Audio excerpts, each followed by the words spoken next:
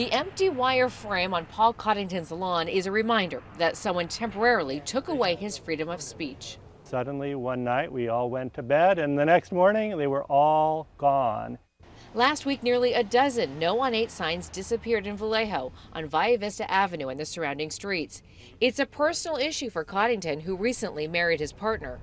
Everyone's worried that there may be some people here who are ready to do bad things.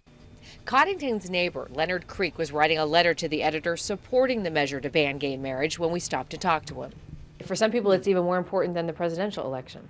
Yeah, and I think it is because I think over time it'll have a more effect on society. He has 2 signs in his front yard. In other parts of Vallejo, yes signs have been taken, but not his. So were you then surprised at all that lawn signs, campaign signs would be taken? No, in fact, I'm not surprised at all. And that's just lack of respect of the people these days. Some people are bringing their signs inside at night so they don't get stolen. Other people are posting them inside their windows.